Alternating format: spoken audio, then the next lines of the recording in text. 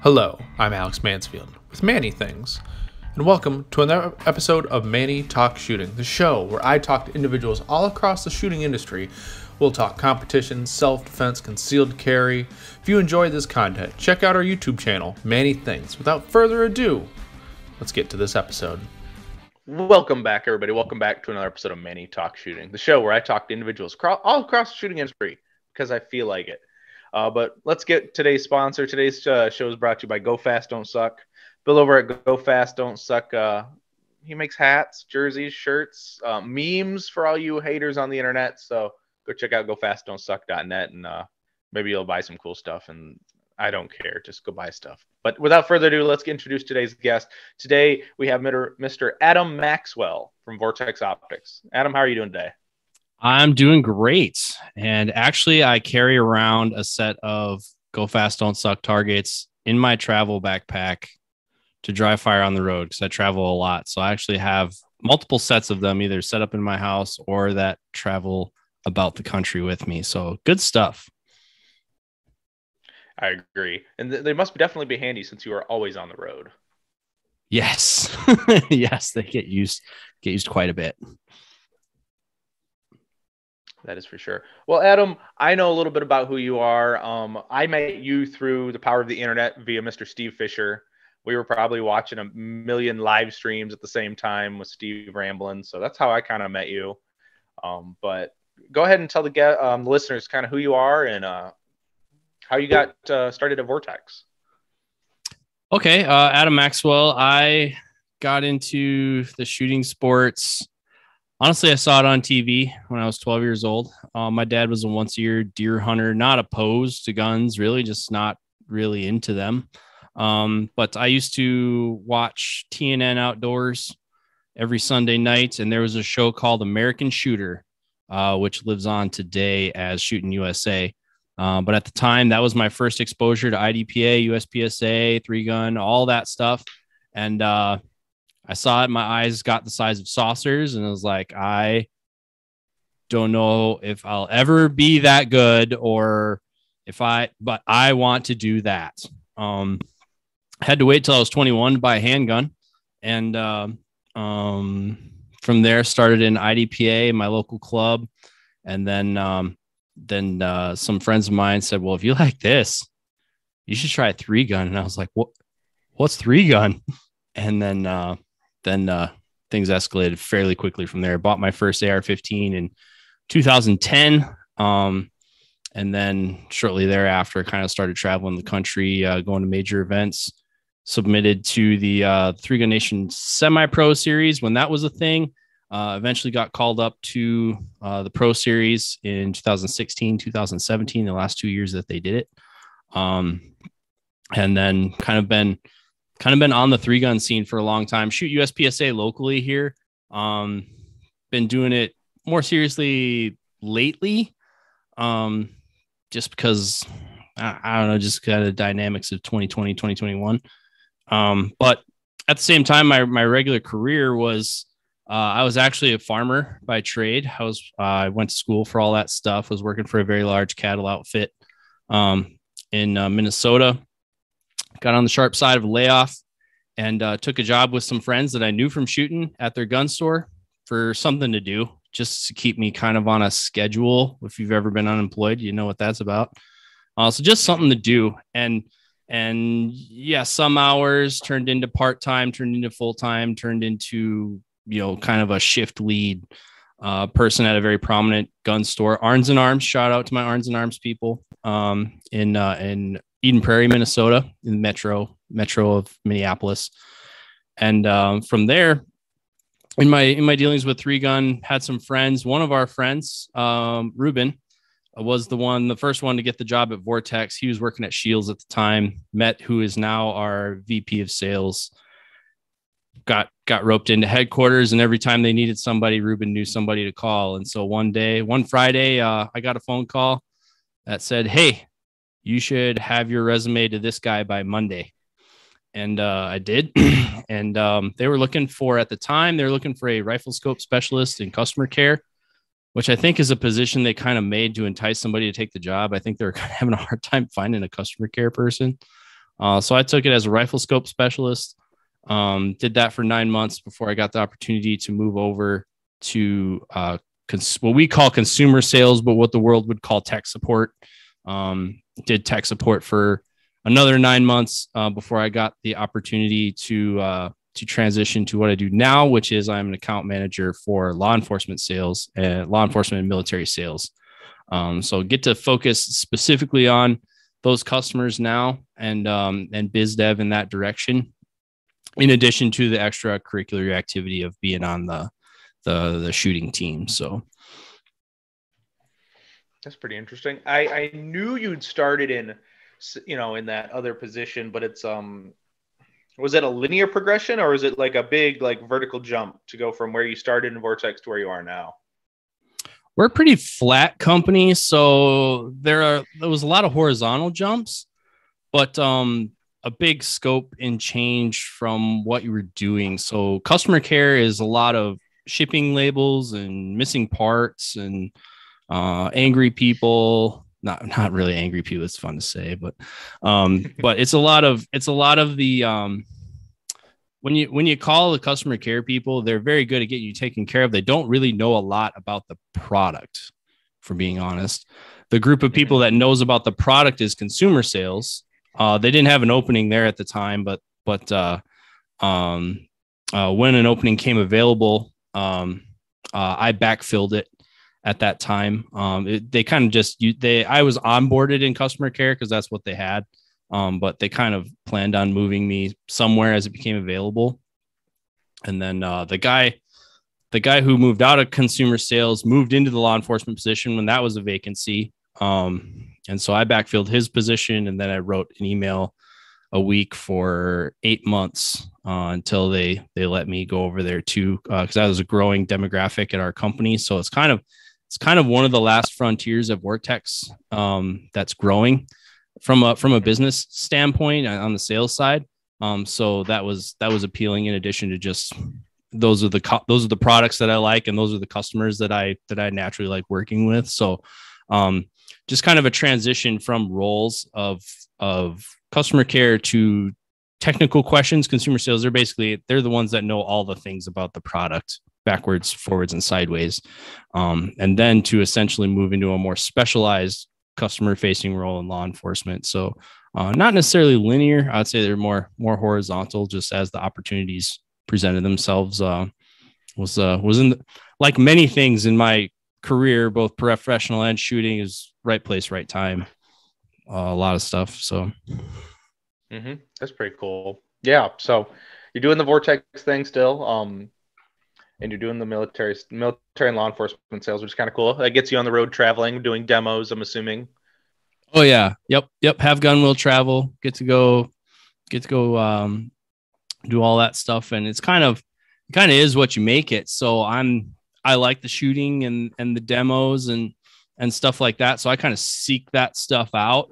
And if you go looking for it, you tend to find it. So for example, what I do a lot of now, just kind of out of a need, somebody wanted to do a low power variable carbine integration training. They're like, could you show us how to do it? And I'm like, well, it's not that complicated. So sure. And then did one, and then it came up later. Somebody else wanted to do it. Well, could you write that up for us? And so I made an outline of what I did. And then that turned into presenting it at conferences. And then it turned into, it's kind of a traveling roadshow now. I've done it several times, and we'll either do it in support of our area distributors for various departments, or we'll go to specific departments and kind of train the trainer, best practices type stuff.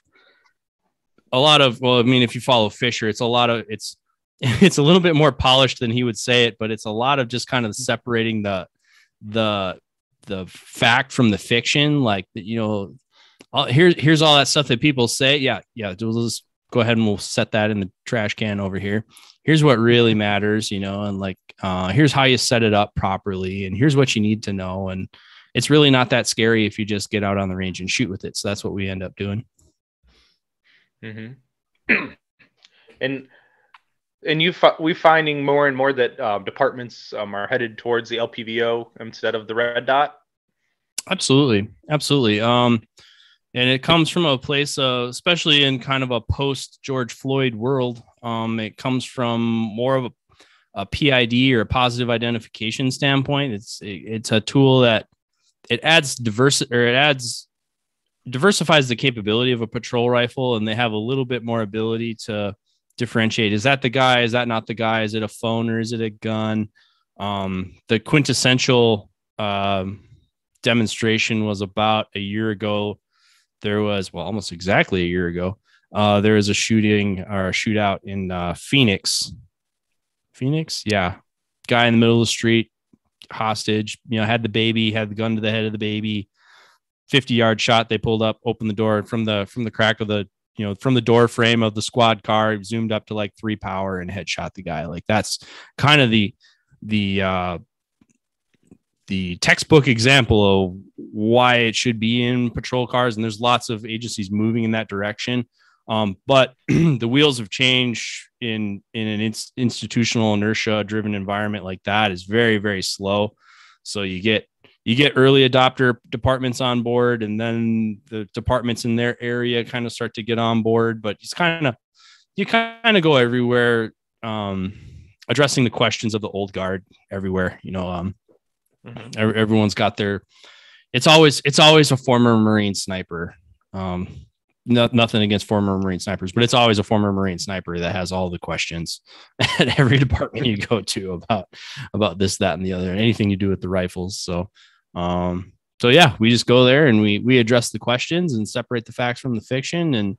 And then they're at least, even if they don't decide to do it, they're in a position to make an informed decision, which is really all I ask. I was like, make a decision from a place of information, not, fallacies that have been regurgitated since the 90s. So. Oh yeah, absolutely. I think that's now, as everyone, we hope that everyone makes a good informed decision with facts and data and talking points instead of, this is how I used to do it back in the Marines. No, not picking on the Marines in general, but they are fun. They are fun to pick on. If you know enough of them, it's okay. Yep. Just give them the green crayon. It'll be fine. Yeah, but we're not savages, so they're Crayola ones, in the big box. Right. Yeah. So they have all the greens to pick from. But I know we'll talk a little bit more about Vortex probably later on. I kind of want to dip back into what made you fall in love with 3-gun.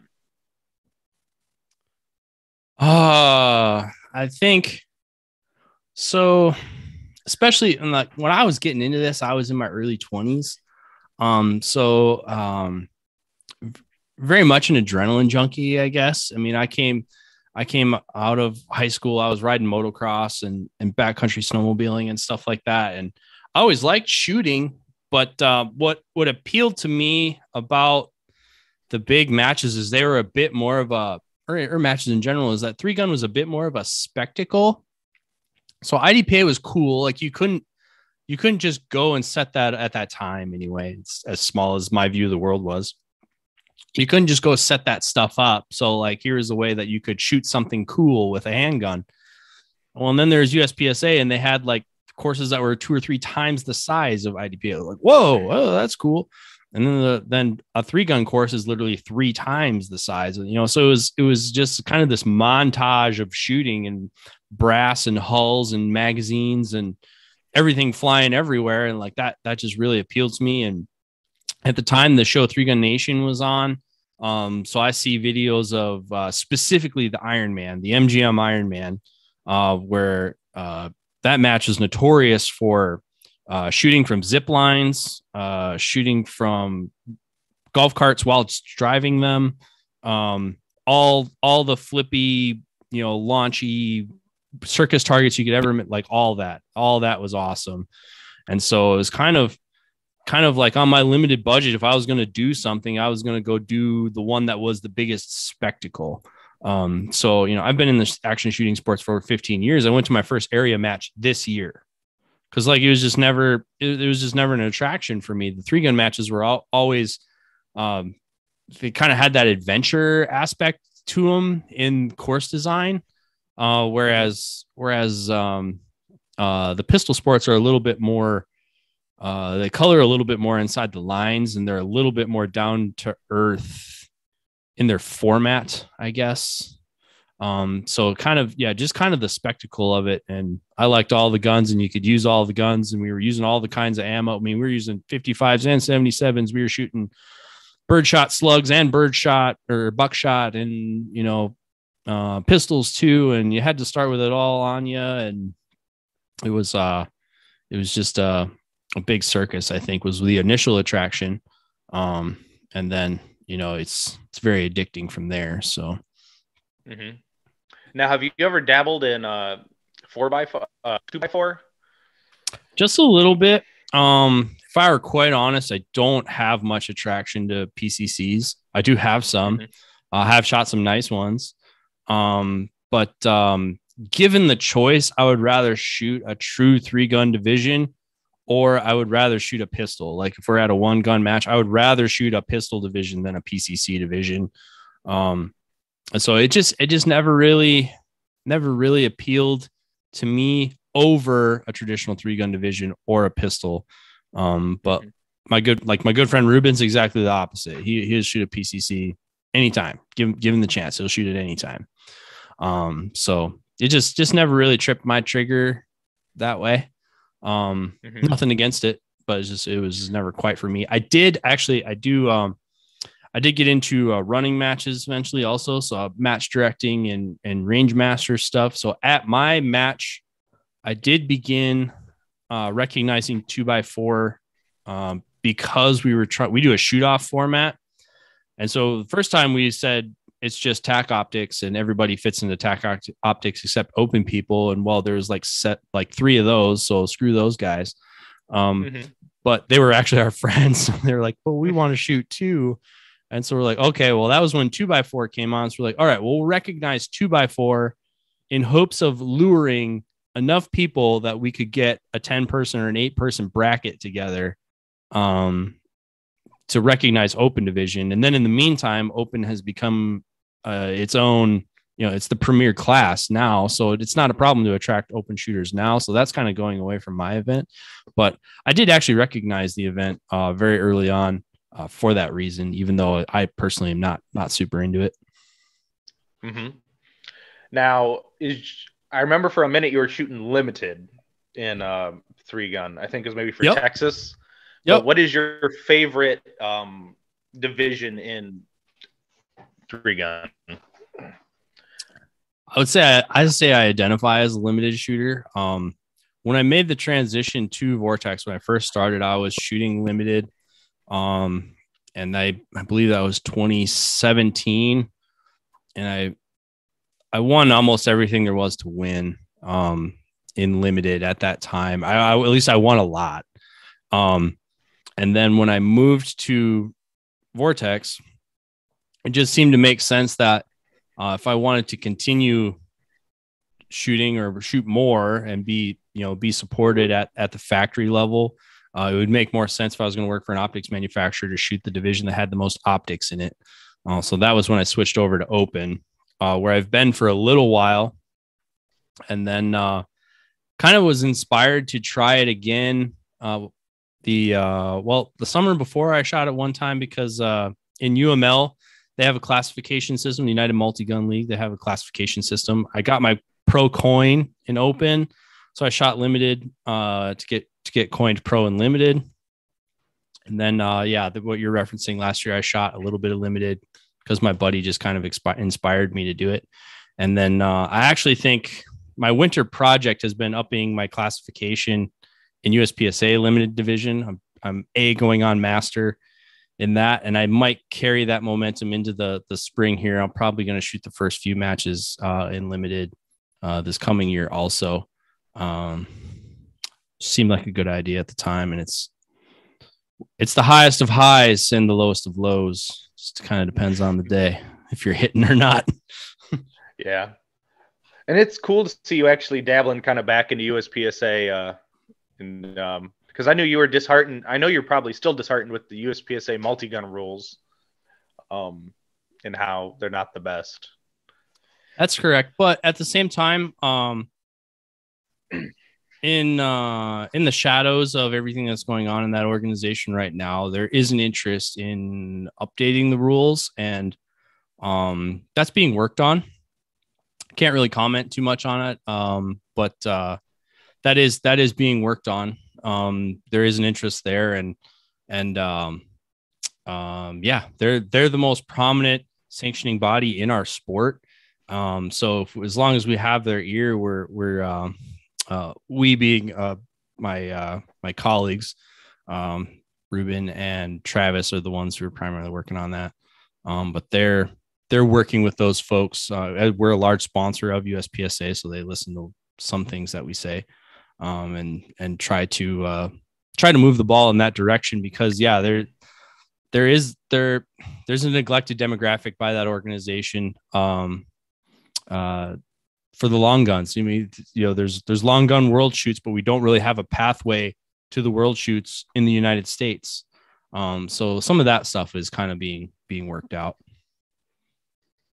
That'll definitely be nice. And at least I'm glad that the body is listening to high level competitive multi-gunners to then bring it back and make it not a joke where it's just a one match a year under USPSA multi-gun rules. Yep. So. I don't know how much they're listening, but their eyes are open and they're nodding. So like, we'll see how far that goes. But so at least the lights are on, right? Oh yeah.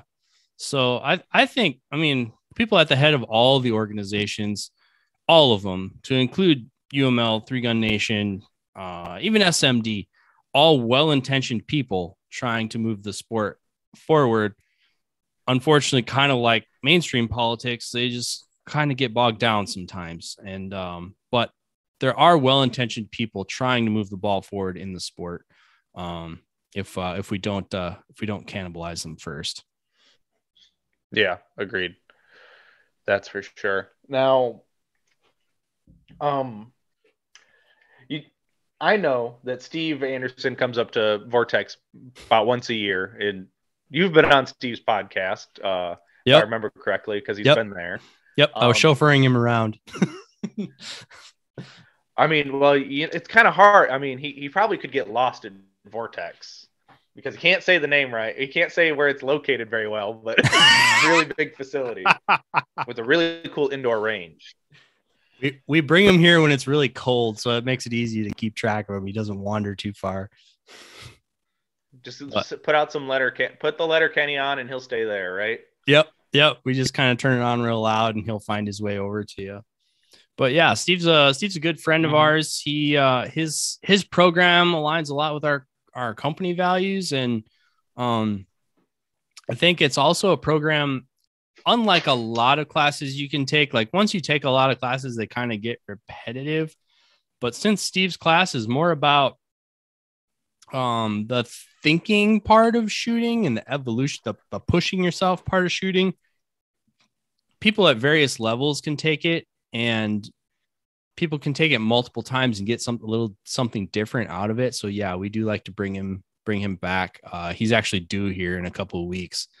He'll be back here again, because we really like his material and believe in all of it. So we, on the shooting team side of it, like we pretty much speak Andersonian, right? Whenever someone asks how I'm doing, I always say great, just kind of to annoy people. A little bit, yeah. But I know if you're an Andersonian, you have taken mental management probably more than once. Oh yes, the wonderful flow chart. Yep. I've got my flow chart up here. So got stacks of performance journals. Always got one going. I will say that is the one thing I'm lacking on the Andersonian method. I do not follow the Lanny's performance journal to a T, but I do keep my own performance journal of a sense. But he got me the last time into the whole writing it. What was it? I think it was this, maybe it was the second time. No, when he was here, whatever, the way he got me on that, I think he was talking about who's the shooter that he mentors, the GM that's going for a national guy with the goats. Oh, Jay Beal. Yeah, I think it was Jay Beal. He was like, "Hey, Steve, like, come on, man. Do I really got to do the journal? I mean, it's dumb." He's like, "I don't know. Do you want to be a world champion?" Yeah. It's like, oh, okay. Well, will you do anything to be a world champion? Yeah. Well, anything includes this. Okay. You do the journal. Yeah. So like, he's like, if you don't win and you left something on the table, you'll wonder if that made the difference. And I was like, oh man, God damn it, Steve, you're kind of right. And so, but he's right. Yeah, absolutely. Three imprints, normalizing greatness. You can tell yourself you don't need to do it, but you're missing out. Mm-hmm. Yeah, I just wish. Oh, I guess here's Lanny Basham. I know you're not listening, but if you are, or Steve, tell Lanny, yearly subscriptions of journals just to show up one a month. So that I don't have to worry about ordering a new one. Then I'll be all on board. Well, I just write it out. I just know what the segments are. I write it in a blank notebook. Oh, there you go. Smart man. Yeah. Get that at CVS anywhere. Mm-hmm. True that. Now, you said you're shooting limited in USPSA. What gun are you shooting in USPSA then? All the guns I staged here for you to ask me a question. I don't have that one actually. I got so last year when I set out on that project, I was actually shooting a friend of mine's prototype of what became the Atlas Gunworks Artemis. Didn't get it done last year, and so I wrestled a true nemesis out of Atlas Gunworks this year. So quote unquote plain Jane Atlas Gunworks nemesis with the V2 grip. So 40 cal, 5.4 barrel, standard configuration. I'm left-handed, so it's got left-handed bias safeties, and then dual brass full palm swell inserts on both sides, and an aluminum magwell with a short trigger. Okay. Now you've been with Atlas long enough, like you've gone through every hodgepodge gun of, it seems like you've got every in-between model. I do gun. Actually. I like to say I was Atlas before Atlas was cool. I got my first. Well, it helps. Right, Mark Stevens is. Yeah, I introduced Mark Stevens to. No, this is pre-Titan. This is when they just did custom guns. Oh damn! But yes, I introduced Adam Nilsson and Mark Stevens. At the time, well, Mark was doing freelance marketing work for small firearms companies, and I was working with him. And one of my jobs was to headhunt accounts. So I was the one that introduced those two. And gosh, look at them now. Yeah, they be killing it. But yeah, no, they're doing a good job, and it's been fun to be a part of the company the whole time. It went from actually, so I'm working the gun counter at this gun shop, Arns and Arms, and we handled we had a lot of boutique customers, and we had kind of high end boutique product in addition to the normal stuff you would have at a gun shop. So we moved a lot of high end, specifically pistols. I probably sold 20 Wilson Combats and 20 Nighthawks a year. In addition to all the other stuff, and so at the time I was working with another gun builder that was on his way out, just struggling as a business. And so I needed a backup gun, and I actually found Atlas Gunworks. I was trying to figure out why everyone shot 40 in single stack, other than just to shoot their limited ammo, because that didn't make sense to me. And that was where I found one of Adam's videos that explained that if you shoot 40 in single stack, you can decide whether you shoot major or minor. And if you shoot minor, you can load 10-round mags. So guys will look at the stages and decide if a 10-round mag will get them past a flat-footed reload, and they'll have both kinds of ammo. I'm like, oh, that makes sense. So that video, and then I started watching his other videos, and I was kind of in the market. So sent him an email. Usually inside the industry, you can get a discount of some kind. And so it's like, hey, I was looking, I work at this gun shop, blah, blah, blah. And he Googled us and he called, he in gunsmith fashion, he emails back, call me, period. And I'm like, okay. And so I call him, he's like, so let me get this straight. You work at a gun store that specializes in USPSA? And I was like, yeah. He's like, oh, bro, I'll hook you up. And I was like, oh okay, cool. And so I bought the gun, but he gave me an industry discount when that wasn't really something they were doing at the time. And that was this gun. And I didn't know what to expect. I kind of half thought this thing was going to show up and just automatically be a backup gun. But when we took it out of the box, like that is one of the nicest guns. It's still one of the nicest guns I own. Even of the Atlases that I own. And so it's just kind of magic from there and, trying to promote the brand. And so like, it was in a house. We were all sharing a house, Verbo, and people like Josh Fralick, Josh Tarrant, who's a couple others, Sean Burrows. They're all in it. That was the first time they ever saw an Atlas gun. They all ended up becoming, very big brand ambassadors for Atlas Gunworks. And then it just kind of spread like wildfire once we were all on board. And now, now it's a company that they essentially manufacture. They're the Wilson Combat of wide body pistols. They manufacture all their own parts, which is no small feat to do in this industry. And they still make a premium product and you can get it in 90 days, which is unheard of. When I first started ordering these pistols, it was like, you'll pay us the money and you'll wait a year, maybe a year and a half, and you'll like it, whereas like, no, they're in stock. You can order them now or it'll be here in 90 days. Like that timeline was just unheard of at the time and really made them an innovator without degrading the product that they're selling. The product that they're selling now is probably, it might even be better now than it was back then. Certainly the frames and the grips are.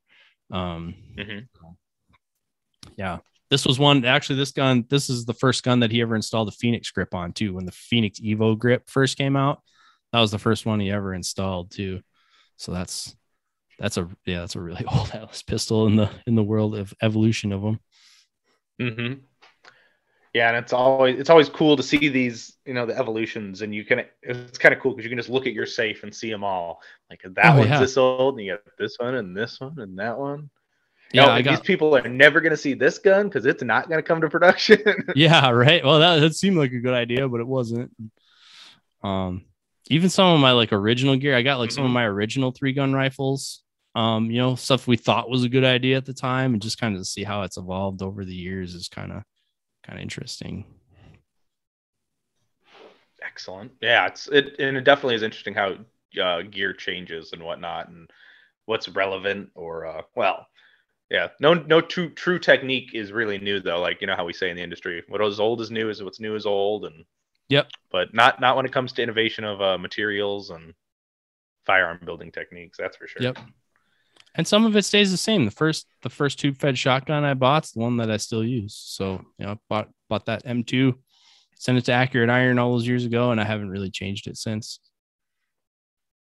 That's it. So, what do you shoot a tube fed division? Is that you still shooting Tac Ops with that tube fed or limited tube? In limited, I shoot tube fed, or this year I'm going to shoot the new modified division tube fed also. So, but yeah, So when I was shooting Tac Ops and limited, I was shooting an M2, hung that up for a little while to shoot open last few years where I shoot a dissident. And then kind of looking at doing a little bit of both here this season, waffling back and forth on exactly which events I'm going to shoot in which division. Entirely depends how these next few classifiers go. Because if I get my M card, I'll probably hang it up and go back to dot. But I'm so close that I'm gonna try and ride it until I get it done and not quit. So, well, speaking of that, you have Vortex Edge, the premier Wisconsin indoor range to shoot monthly indoor matches. And I would say we're the premier done, so premier range in the country. I don't know that I've ever been to an indoor range that's been quite like that. Well, there aren't very many facilities like that exist. Just that size, right? Yeah, because you've got a couple 25-yard bays, a 50-yard bay, and a 100-yard indoor, right? Yes, there is a kind of in a row, staggered. There's a shoot house. I forget the square footage of the shoot house, but a sim shoot house. Next to that, there's a 15-yard test fire bay for engineering, where they basically do mag dumps for recoil testing. Next to that, there's a 25-yard bay. Next to that, there's a 50-yard bay. And then next to that, there's a 100-yard bay, all inside the 50-yard and the 25-yard. I forget the dimensions on them. They're at least, I would say they're at least 15 yards across. So they're fairly large indoor tactical bays. And then what really makes it a feat is that they have the ventilation system to support it, the HVAC to make an indoor range work and get OSHA to sign off on it. They move a lot of air through there. That's really the magic of it all. And then somehow they move all that air through there, and it's not howling, so you can actually hear each other talk and stuff. It's kind of surreal, and the temperature control is all there. But yeah, it's a fairly elaborate facility. And we're very blessed to have access to it, and we're blessed that the owners are willing to let the public use it for USPSA, which was no small feat to accomplish either. Yeah, because now is Vortex Edge a separate building, or is it attached to main HQ? It is a separate building on the campus. So there was the building that houses warehouse and manufacturing and offices. And then there was a separate building assembled that is the range. Currently they're building and then there was a third building they use. It's cold storage and facilities maintenance type stuff. There's a fourth building being built, but it's the size of the original office building that will be just warehousing. So all the warehousing is going to move over into that building. And then the current warehouse is going to be absorbed in more office space and manufacturing capacity. That's pretty cool. It's always growing. And you've got an outdoor facility there too, don't you? We do. That facility, I believe it's 800 acres. Most of that is buffer.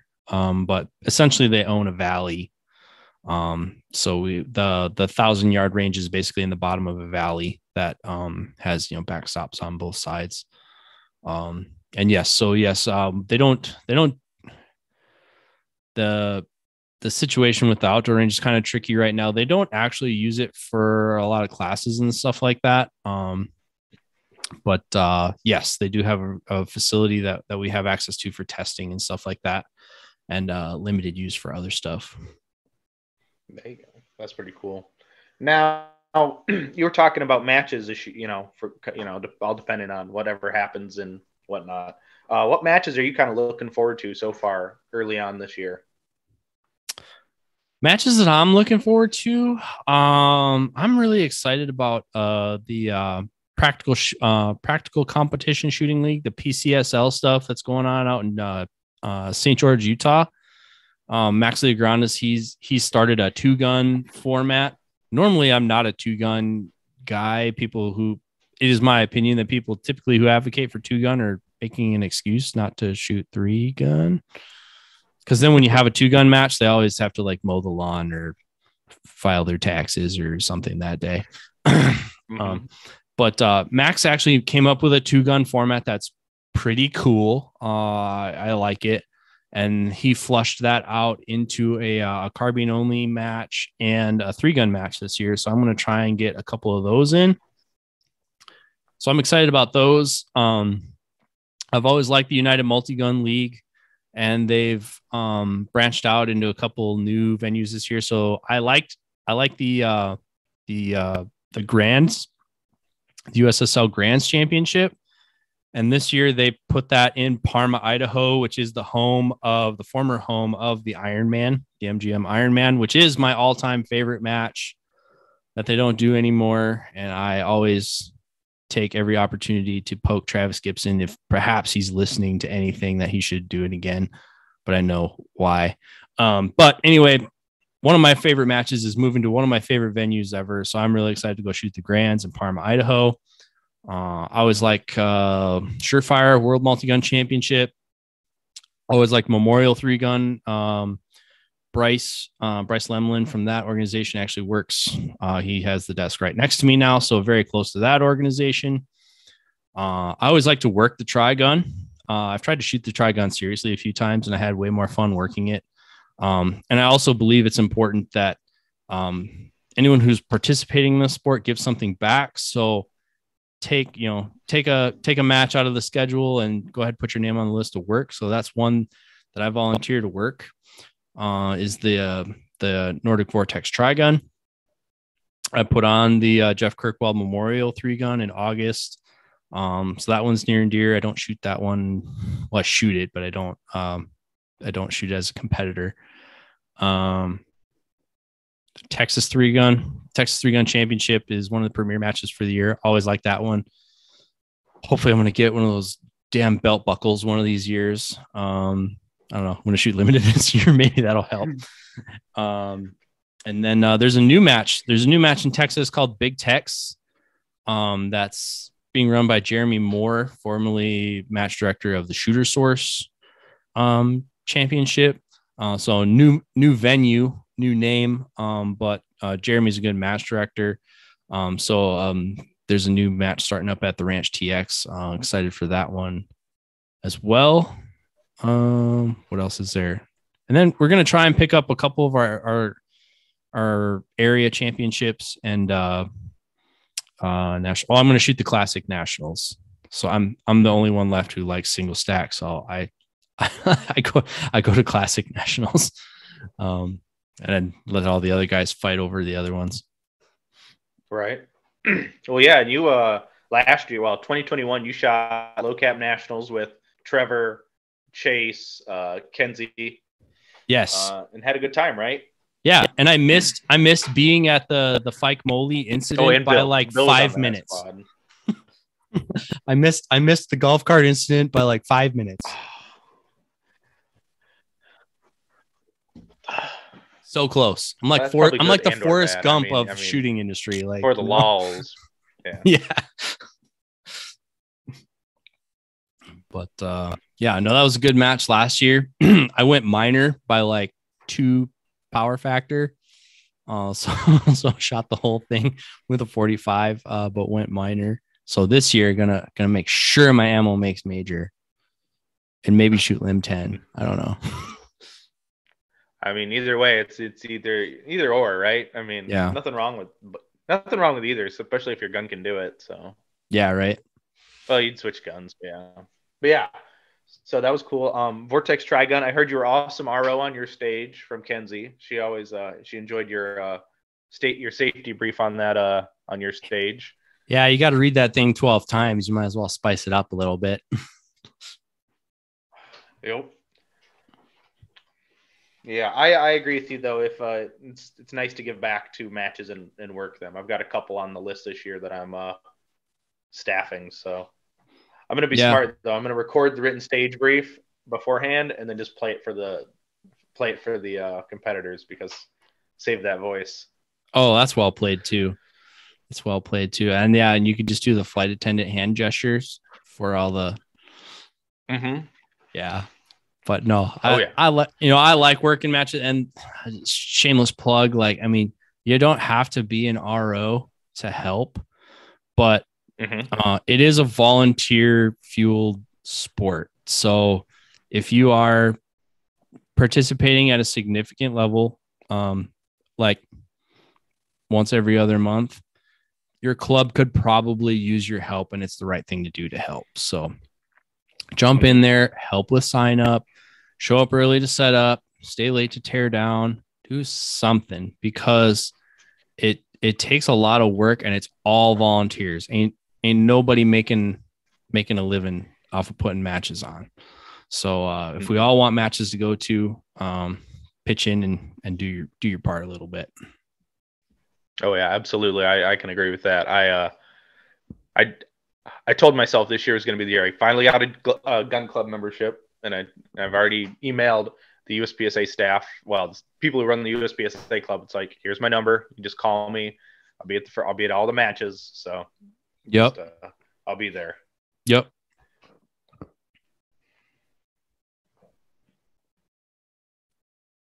Yeah, and David. Oh, you shot the Wisconsin sectional this year, didn't you? Yes. An open minor. Yep. On purpose. On purpose. Yep.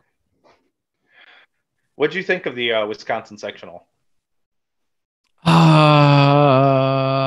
Trying to remember.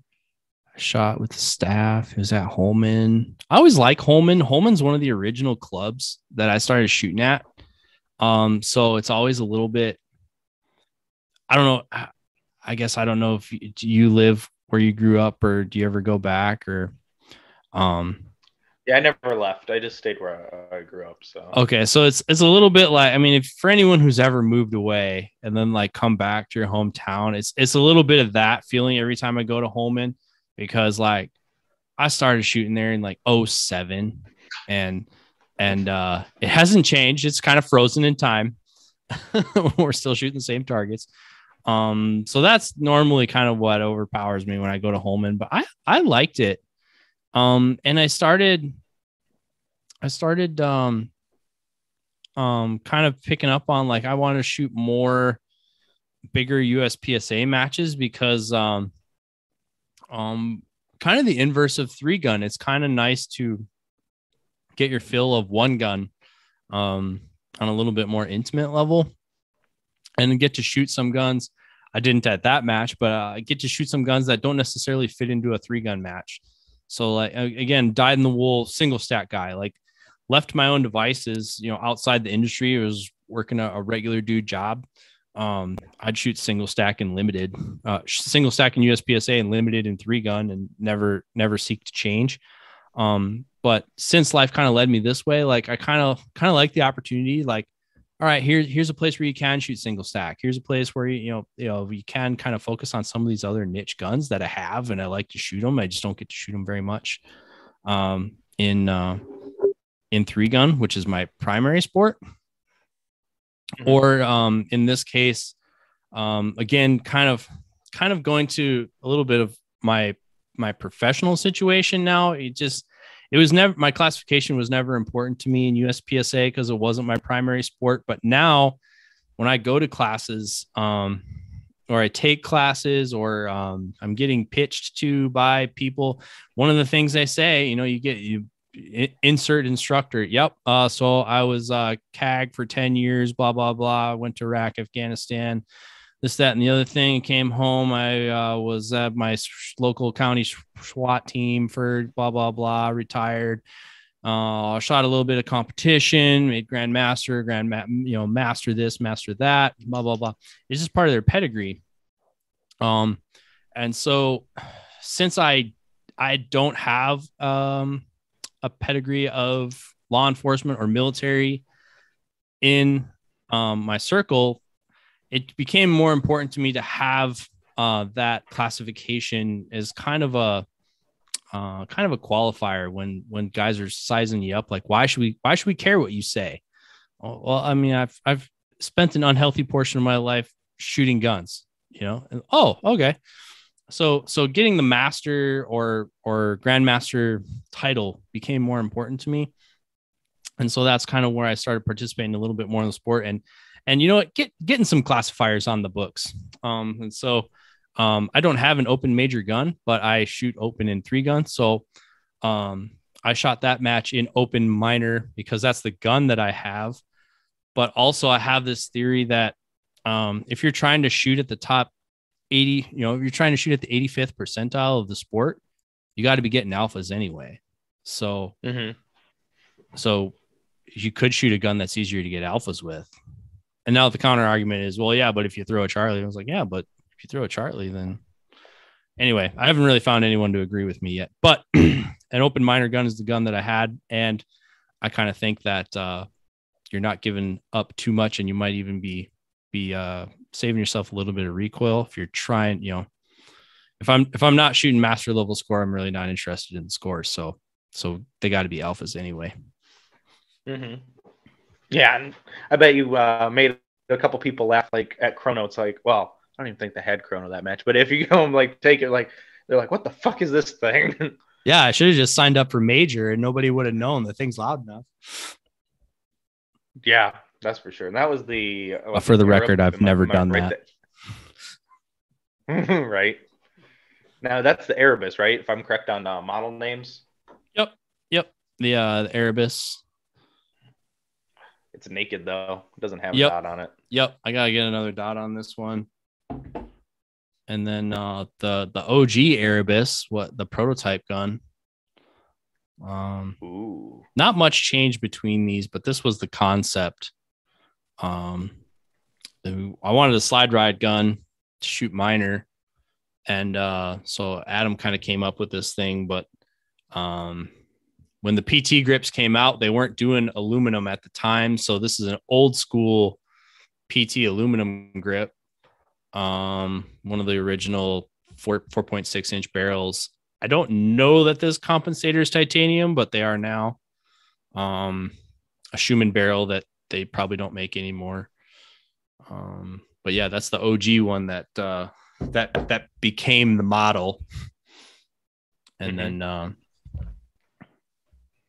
have two because sometimes one of them's wearing something that can't be seen. So yeah, that's got to be a pain in the ass. Sometimes you're like, oh wait, I got to go rip this 1 to 10 off because no one can really see the 1 to 10 yet. So 1 to 10 was really easy. We shot that one in plain sight for a whole year. Nobody really caught on, but it looked so similar to the 1 to 6 that it was basically our brand ambassadors who were like ROs, and they got a really close look at it and like, wait a minute, something, and we're like, shut up.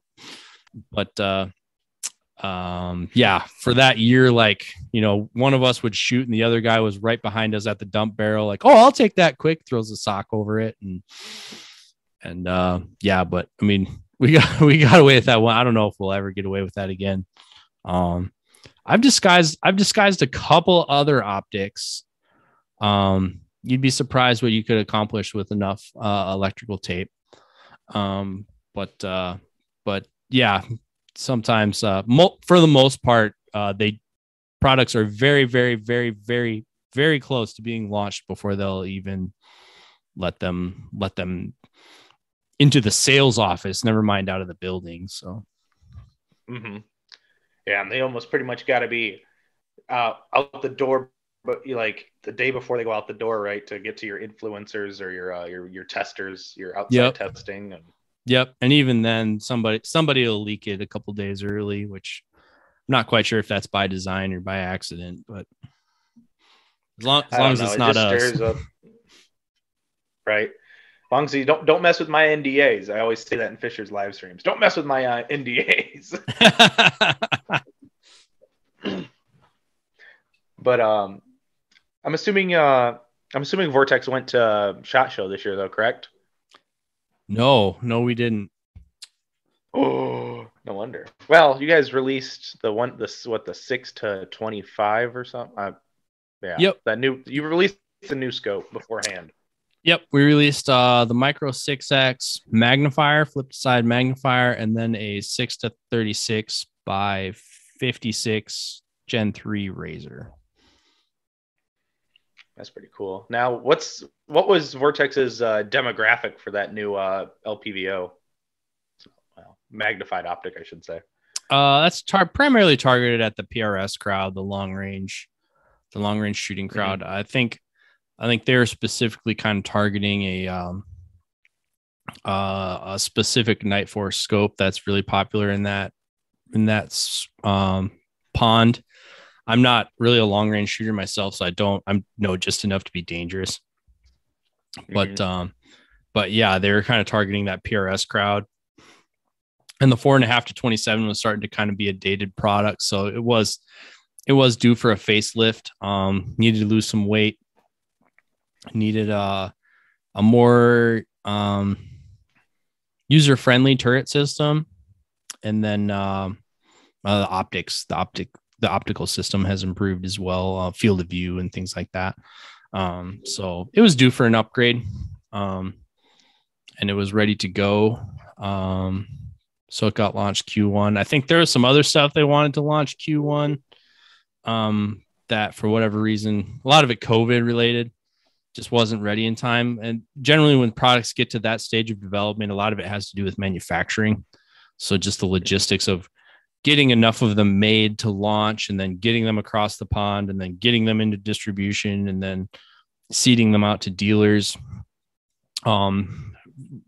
For most of the time that I've been at Vortex, so we'll say last 5 years or so, it's progressively become more important to them that when they launch a product that's ready to ship, than to launch all the cool stuff at SHOT Show, which would kind of segue into what happened this year. But like coming out with a bunch of cool product at SHOT Show and then it not shipping until the summer is kind of counterproductive, because all the hype is gone, and or people who were excited about it and ordered it are starting to get irritated that it hasn't shipped yet. So they kind of started working on the model of, we will launch product when it's ready to ship, when we have it in our warehouse and we have it, strategically staged at, our 10 key, big box stores.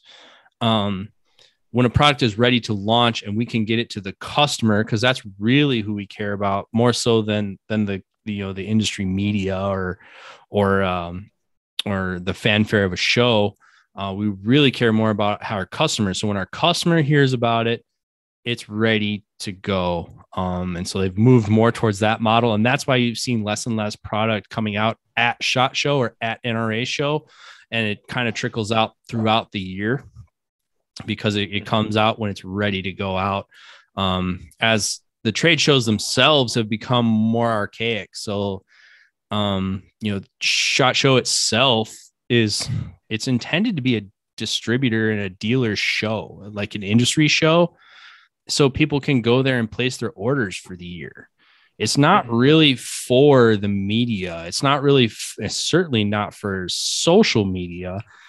But those folks kind of got in. So there's a lot of that chaff floating around. And that's kind of like not the way that business is done anymore. Like, we talk to all of our customers. I talk to my key accounts all the time. I don't need to go to SHOT Show to see them. So it kind of it was already getting to the point where it's like, what's the value of a show? And then, with the additional restrictions this year, then the ROI got even thinner. So ultimately our ownership decided that there's other more productive ways that we could reach our customers than to attend SHOT Shows. So they decided not to go. That's fair enough. Now that you mentioned SHOT Show, because I've talked to a couple industry people about this, I kind of want to hear your take. So you're thinking that SHOT Show is too much taken over by the social media aspect of it, and everybody and their brother seems to be able to get into SHOT Show instead of the actual like dealers and people who actually need to be there making sales for what it costs. For what you pay.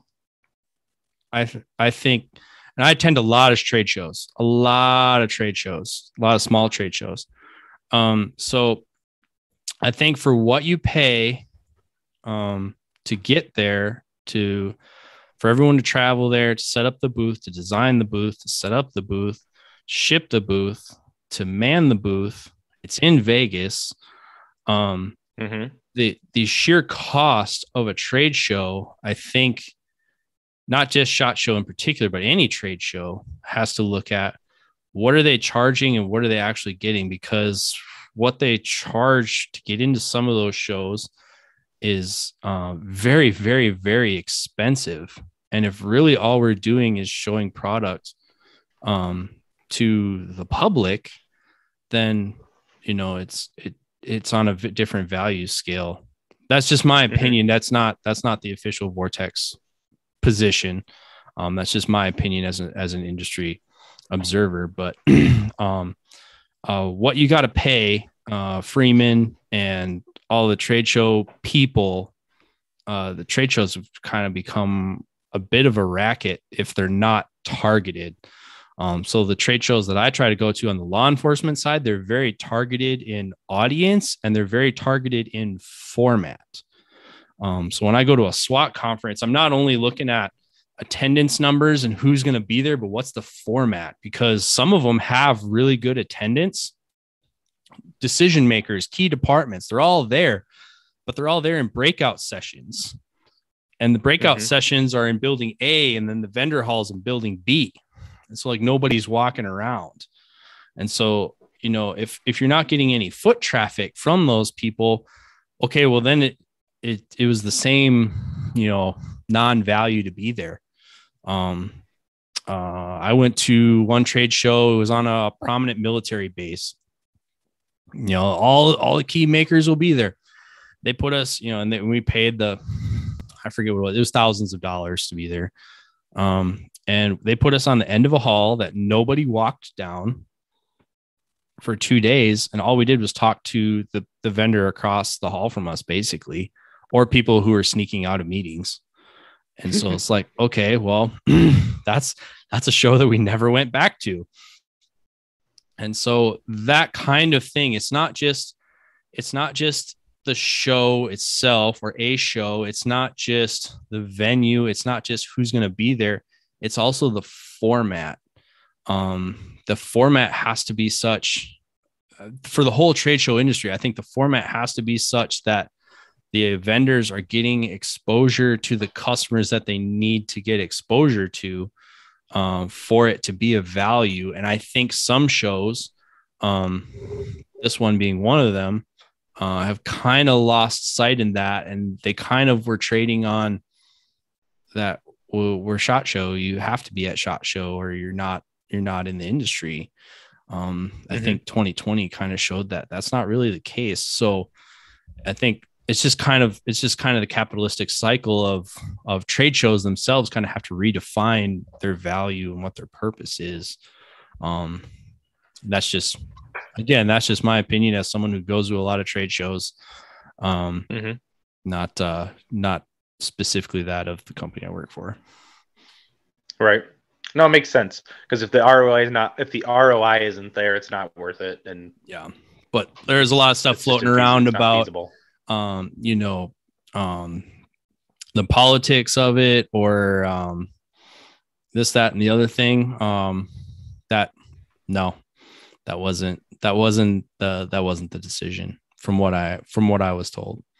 It wasn't COVID related. It wasn't a statement against whoever and this and that and the other thing. It's just we have other ways of communicating with our customers. And I kind of like the model of have it in the warehouse before you release it. So then you have all the hype and you can stir it up and you can actually sell it and make it. You can make your money back. Yep.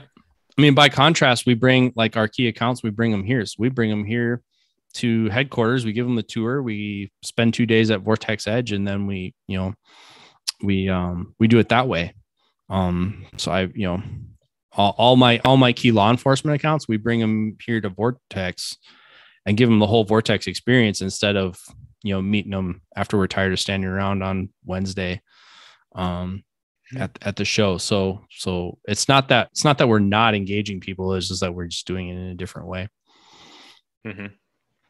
Yeah. Which I think that people more enjoy, like at least your clients and your customers enjoy that better than your 30 seconds or an hour long meeting they get on some random screaming trade hall. Yep. And they still are going to NRA show. NRA show is a consumer show. That's and the people they send to NRA show are a completely different group of people than they send to SHOT Show. Because, and this goes for all industry people, at SHOT Show, they send people who are there to take, dealer and distributor orders and manufacturing type stuff. They don't necessarily send customer facing people. NRA is a customer show or is a consumer show. So the booths are full of consumer facing people, and our booth is that way also. And we are absolutely going to be at NRA show because that's a show where we engage those types of customers. So that distinction gets missed sometimes too, I think, just as a observation of someone in the industry. Gotcha. Now I want to change the subject just a little bit. Well, a lot of it. I want to we had a conversation a couple months back, I think, about red dots in Tac Ops. There it is. And I wanted to make sure that we got far enough in where we drug them through it. So I want to talk about it a little bit. If you're still listening. Both sides of the coin a little bit. Yep. Mm-hmm. Exactly. If this is like the milk and cookies, like you got to come find it. But I guess I'll give my opinion, and then I'll let the actual 3-gunner talk, because I'm not an actual 3-gunner, and everybody knows it. I'm a USPSA guy, but I'll tell everybody this. I told Adam here that I would shoot in Tac Ops if red dots were allowed. Because one, I don't own any pistols that don't have red dots on them, so they all have red dots. And it's a lot cheaper to set up a Tac Ops shotgun than it is to go buy a Dissident or a crappy Rock Island that will not work reliably. Yeah. Well, and you're playing a different game. I mean, open, for as fun as open is completely different. It's a completely different game.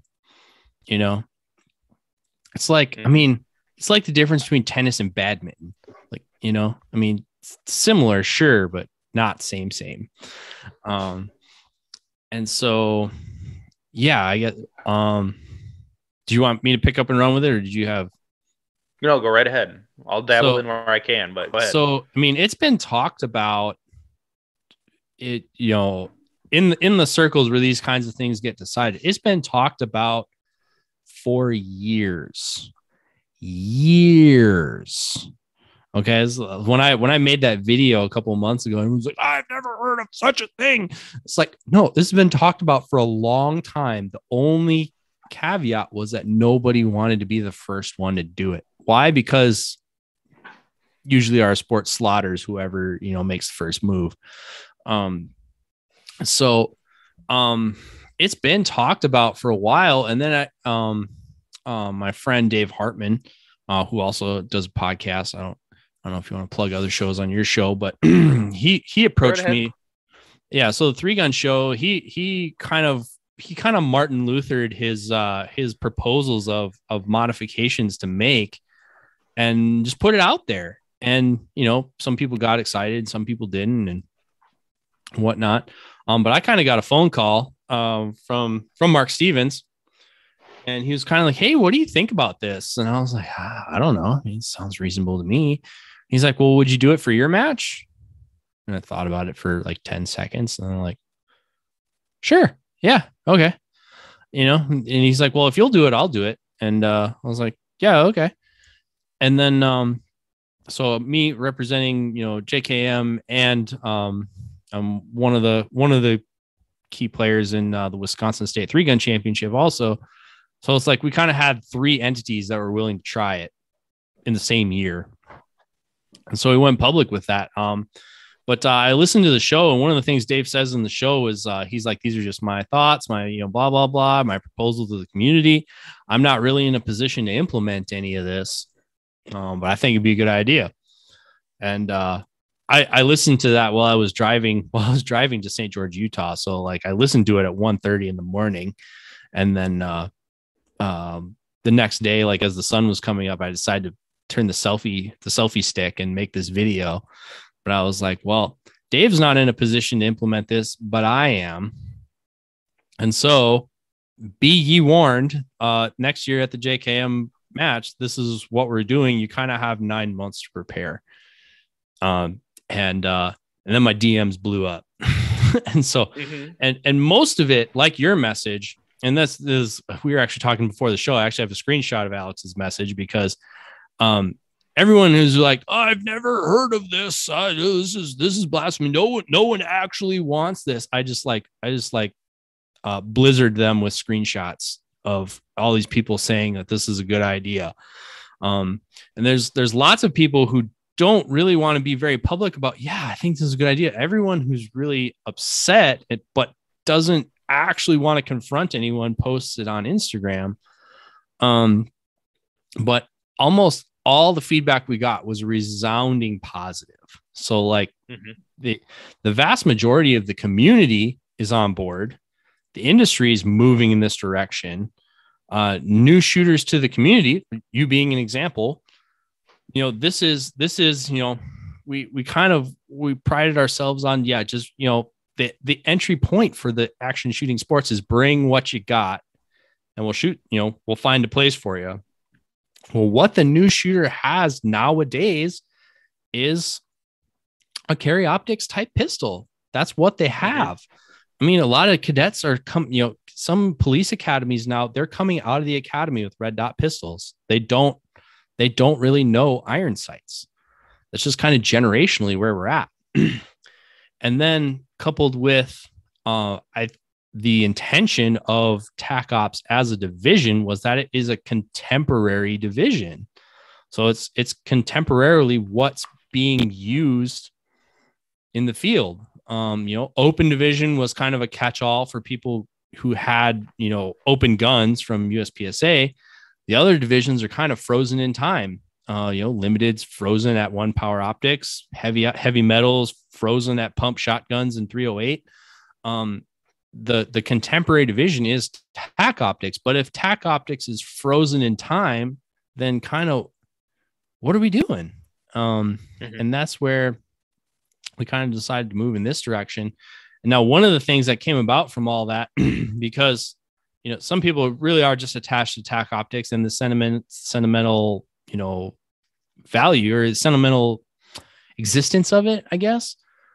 So when I got back from that trip, one of the things that my buddy Travis and Ruben were like, well, why don't we, yes, we should do this, but let's not do it under the banner of Tac Ops. Because if you change Tac Ops, well, then you're the one that slaughtered Tac Ops, right?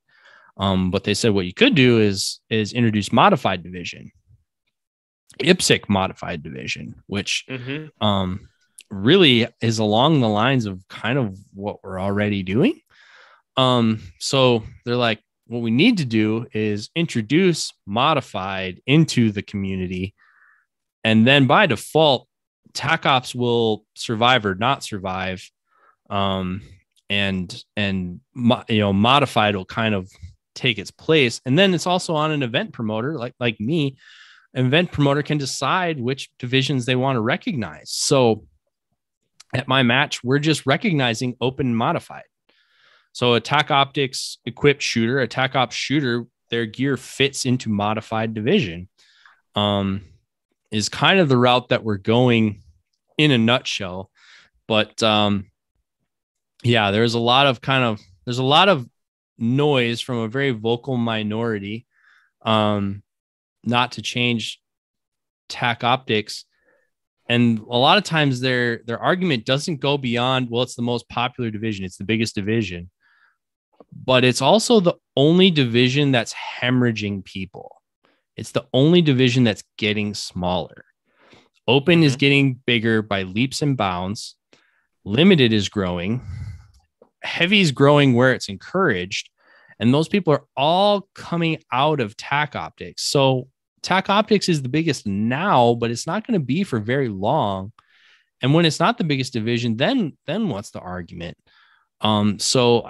While everyone kind of points at, well, Tac Ops is the biggest division, so it's kind of above reproach. But it's the only one getting smaller. And I think people who are really interested in the progression of the sport need to take a critical look at this. And I think that's what we have done, myself and other people in the sport at kind of a high administrative level. And this is kind of what everyone agrees needs to happen. Just nobody wants to be the first one to do it. But now we have several people doing it. So we're doing a JKM. We're doing a Wisconsin 3-gun championship. Tri-Gun just announced that they're going to do it. Blue Ridge announced that they're going to do it. I call it New Ridge, but the new Blue Ridge is going to do it. There you go. And then Texas 3-Gun was looking at it. They're already sold out for the year, so they're probably looking at it for like next year. Sorry, Aaron, if I'm speaking for you. And I know that the United Multi-Gun League has been looking at it as well, and they kind of spawn new rule books, like the week before the match. So who knows when they're going to come out with it, but it's been on their radar too. So like several very prominent matches are moving in this direction. So it's kind of a future is now type thing, really, in my opinion. And it's not just dots on pistols. I mean, the starting with shotguns loaded to 8 rounds, no matter how many it holds, that was kind of stupid too. So now modified division, 13 rounds, full tube, 1 in the chamber, and then the gun has a maximum overall length. Stuff like that is incorporated into the modified rules too. Giving them some separation from limited and open to more of a middle ground where it was kind of biased towards a pretty limited-esque division before. So. Well, and I can see the point of, people will say, well, the red dot's easier to shoot. The iron the iron pistol shooters, they're like, it has a harder time at distance. But I mean, typically what paper is still 2 hits on paper for scoring, if I'm correct. Yep. The targets get smaller, but the bottom line is the people who are at the top of the sport are going to be at the top no matter what. Top, if whoever puts the work in on irons, they're still going to be a top level competitive shooter. I mean, if you look at look at the times from USPSA matches, limited times are very competitive with carry optics times. Yes, visually a red dot it's easier for sure, but it's not the decisive advantage that an open pistol is. An open pistol has a distinct, undisputed advantage over a limited pistol because it has a dot and a compensator and a magazine that's 30 millimeters longer. Primarily that last one. So there's several things that make an open pistol much different than a limited pistol, where really all we're talking about is a slide ride dot being added to the rear of the slide. No porting, same magazine capacity. So yes, advantage if you want to be on the top of the equipment race, but not an unfair advantage, not any more so than a 2011 is over a CZ or a Glock. Realistically, I mean, 2011s have a significant advantage over more of those, what would we say? More attainable pistols. Yeah, service pistols. They do have a distinct advantage, but they swim in the same pond. And I would argue that dot versus iron is that similar gap in advantage. And that's very different than open. Whereas, the default before was just bump them to open, but they don't want, I think they're very comparable, and it's going to make the sport more approachable to more people. So I mean, and this year will be the year. I mean, it'll tell, will the division be participated in? Will it not? Will more people come into the sport or will it not? I mean, this is happening. So, are you going to shoot 3-gun? That's, are we going to get people off the fence? And we won't really know until we do it a little bit. So. Absolutely. And that's a good point you made. And also getting that major unified body back that was so prominent in the 3-gun nation days, where that was the body. They had the rules, they had everything. And if multi-gun then unifies and you can shoot multi-gun and have the same rules, almost the same rules from match to match to match, you're going to get more people to participate.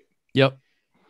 Well, and people forget too that at that time, if we go back to 3-gun nation days, The reason Tac Ops got so big in that era was that after a couple seasons, Three Gun Nation launched the Pro Series, Three Gun Nation Pro Series. The Pro Series only recognized Tac Optics because at that time it was the most prominent division. It also fit more sponsors for the show because Three Gun Nation was particularly interested in fielding a TV show. And so if you wanted to be on the Pro Series and you wanted to chase the $50,000 prize, you had to be in Tac Optics. Whereas before they were pulling top talent kind of by representation out of all the divisions, or people were kind of I don't know if sandbagging is the right word, but trophy hunting, maybe. People were leaving Tac Optics to go into divisions that they thought they could point well in to get into the series.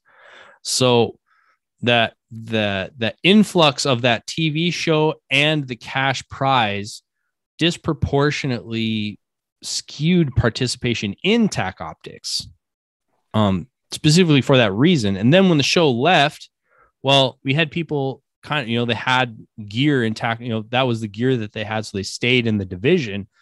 But as time has gone on, some people in the sport have ventured into other equipment divisions.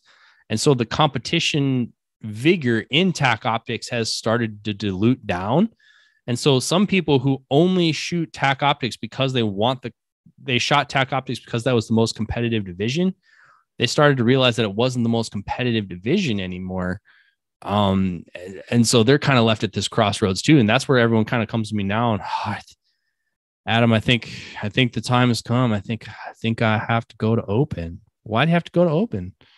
Well, I mean, there's nobody in Tac Ops anymore. Like, oh, okay. So that's going on too. And the part of the reason that Tac Ops is and was so big was because of that one era in time where there was a TV show and a significant cash prize to shoot that division, and you had to shoot that division to even have a dog in that fight. Mm-hmm. Well, and even like everyone's leaving production in USPSA going to carry optics because there's no heat in production anymore. Everyone's like, deuces, I want 9mm high cap. Yeah, I never thought I'd see the day that production would be like this non-factor of a division. I think more people should single stack than production now. Like, I don't have any numbers to back that up, but I was like, yeah, I mean, when I was coming up in the sport and shooting more USPSA before I focused on three gun, not exclusively, but more, kind of lost touch with USPSA for a while. I came back and like nobody's shooting production anymore. Like everybody was shooting production when I left. Like, I mean, a couple old guys had limited guns and open guns, but everybody, all the millennials were shooting production, and now not only are the newer people to the sport shooting production, but the older folks in the sport are shooting, the newer folks are shooting carry optics, and the older participants are finding their way too, because as their eyes age, that's kind of the direction they have to go unless they want to shoot an open gun, and not everybody wants to shoot an open gun. So, it's kind of that wave is kind of hard to deny. And until, this round of introducing a modified division, three gun hasn't really had an answer for that other than go shoot open. So, Well, yeah, that is true for sure. Now, Adam, I want to kind of get near the end of the show, but, where can more people get information about your match and matches like in the multi-gun side? Because most of the listeners are probably USPSAers. So yep. Where can they go for like some multi-gun information? The best multi-gun, I mean, to find the matches, same place you find USPSA matches, practicescore.com. Has all of them on there. My match, the JKM or Jeff Kirkwall Memorial, that will actually be going live here in a couple days. That's a one day, or it's a 2-day match. One day we shoot stages in traditional sense. We use those scores to seed a bracket, and then the second day is head-to-head shoot-offs in double elimination and a bunch of side stages and stuff like that. But the Jeff Kirkwald will be on there. I'm also the range master for the Wisconsin State 3-gun championship. That's on Practice Score. Registration for the Tri-Guns going live. That one usually sells out in minutes. Otherwise, the United Shooting Sports League, USSL, they have several major events throughout the country. The Practical Competition Shooting League is Max Leograndis' league in St. George. Mm-hmm. I recommend you look into that one. Memorial 3-Gun Foundation puts on a good one on the east side of the country near Fort Bragg. Lots of good stuff going on in Texas. Really just kind of get on the Facebook, get on the Practice Score, get on the Instagram, start asking around. You'll find the information, or my buddy Dave does the 3-gun show. Lots of good information on there as to where to find that. And you'll kind of get an idea of some of the names to look for and where to find all that stuff. But if you look around on Practice Score, you'll definitely find the matches, and there's almost certainly club events going on in your area. But it's just kind of a matter of if you know where to look, you'll find it. So it's the same place you look for USPSA stuff. Gotcha. So there you go, guys. Look for some good information. Go find out more about multi-gun and 3-gun and whatever you want to call it. I call it multi-gun, but that's because I'm special. But Adam, we got to pay the sponsors' bills too, so we got to plug them. So go ahead and share the world with your who are your sponsors? Primarily Vortex Optics. They're the big driving force behind what I do. I also am affiliated with Atlas Gunworks. So I'm an ambassador for the Atlas Gunworks shooting team. And then primary weapon systems on the rifle side. So PWS, piston driven rifles, primarily what I use. And then on the shotgun side, I've been friends with the Dissident Arms guys since they were in their first garage.